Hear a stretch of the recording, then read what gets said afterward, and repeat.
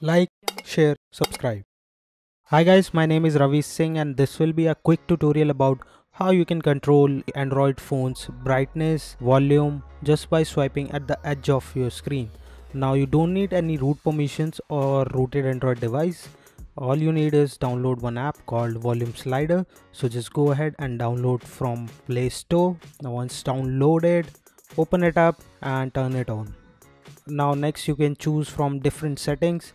Now this is a free version, so you can activate only one edge at a time. You have the option to choose either left or the right edge. Now I'll be choosing the media control, so you can see when I swipe down the volume comes down, and when I swipe up the volume goes up.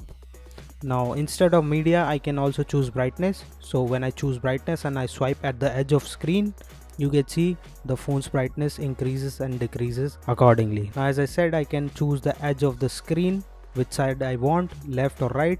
So according to your convenience you can choose it. Now there is one more option, which is the delay button option. What happens is you have to touch for a second or more to activate the slider, otherwise it will not work. So this is pretty good if you don't want to turn on and off volume or brightness of your phone accidentally. With that, you can also use wider edge. You can widen up the edges if you are feeling like it's not activating.